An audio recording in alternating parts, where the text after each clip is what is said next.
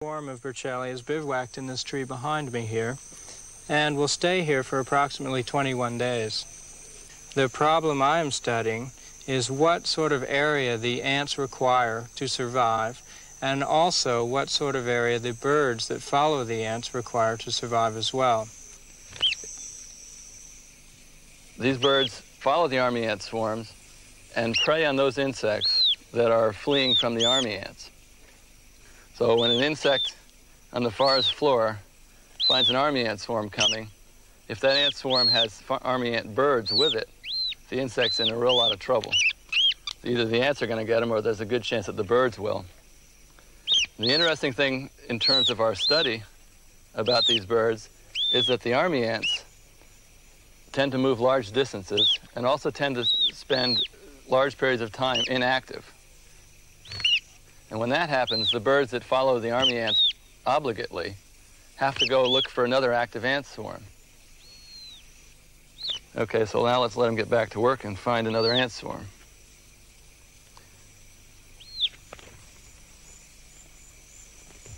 There he goes.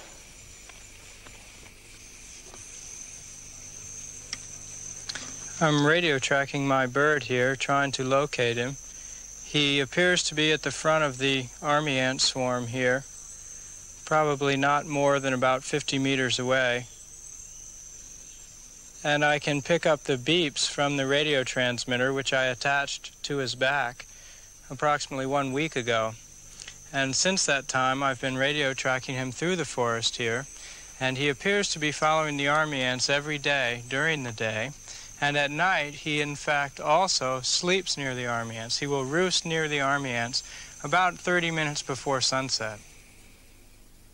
And so the army ant either kills or scares the butterfly, which is then eaten by the ant bird, which in its turn is the normal prey of a hawk.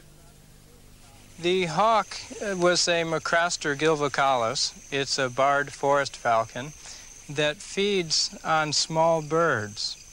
I placed a radio transmitter on this small falcon several days ago, and I was able to follow the falcon through the forest. It appeared as though the falcon was in fact following the birds that were following the ants in order to have a food source in the bird flock.